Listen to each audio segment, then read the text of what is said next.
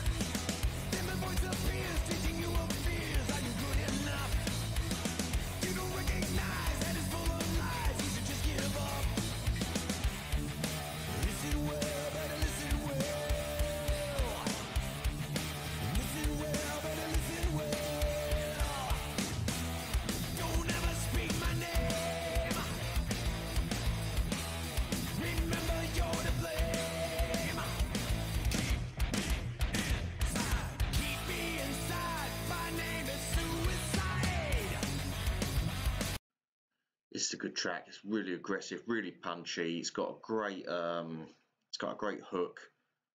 Vocals are just spot on. This can't be. Just keep going here.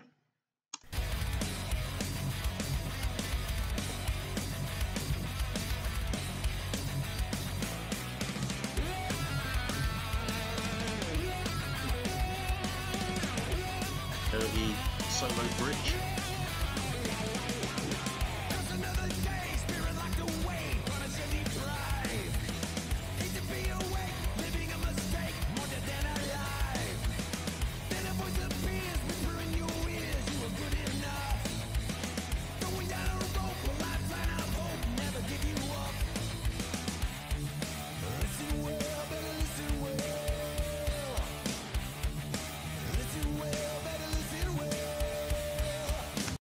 James's vocals there are just lovely, aren't they? Absolutely beautiful tone there. And this little drop section is lovely as well. Don't ever speak my name. Remember you're to blame. Keep me inside. My name is suicide.